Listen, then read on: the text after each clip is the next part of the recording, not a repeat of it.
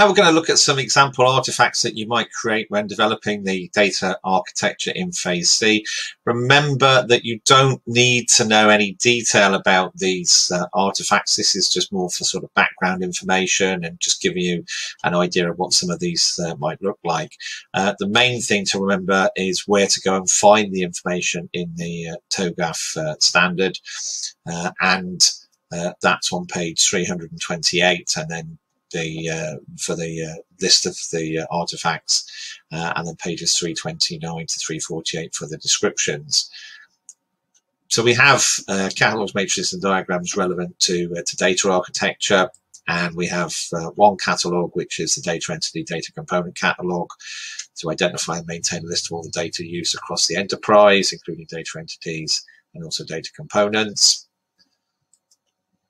In terms of the matrices, we have two matrices. We have the data entity business function matrix, which depicts the relationship between data entities and business functions within the enterprise. Mapping within the matrix enables assignment of ownership of data entities to organizations, understand the data and information exchange requirements, business services, support the gap analysis and determine whether any data entities are missing and need to be created, define system of origin, system of record and system of reference for data entities, and enable development of data governance programs across the enterprise. And it could look a bit like that. So that's data entity business function matrix, or a very small part of one.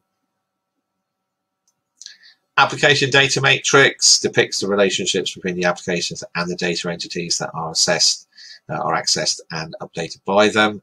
Applications will create, read, update and delete specific data entities that are associated with them. For example, a CRM application will create, read, update and delete customer entity information.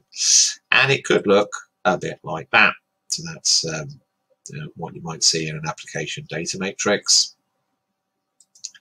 In terms of the diagrams, we have a conceptual data diagram that depicts the relationships among the critical data entities or classes with the enterprise. A logical data diagram views the relationships among the critical data entities or classes within the enterprise, audiences, application developers and database designers. Data dissemination diagram shows the relationships between data entity, business service and application components, and should show how the logical entities are to be physically realized by application components. Additionally, the diagram may show data replication and system ownership of the master reference for data, and it could look a bit like that. Data security diagram depicts which actor, person, organization or system can access which enterprise data.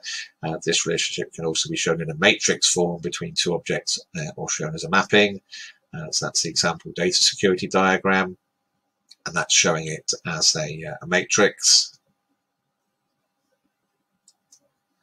Data migration diagram shows the flow of data from the source to the target applications, provides a visual representation of the spread of source and targets, and serves as a tool for data auditing and establishing traceability.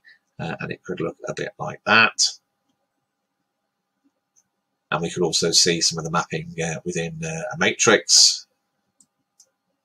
And the data lifecycle diagram in the central part of managing business data throughout its life cycle from conception until disposal within the constraints of the business process. And it could look a bit like that. So those were just a few examples of what some of the artifacts related to data architecture might look like, remembering of course that it's the purpose of a particular artifact which is the most important aspect when it comes to exam questions. But you may find it useful just to sort of get a visual on what some of these might look like, particularly of course if you're going to end up creating them in the real world.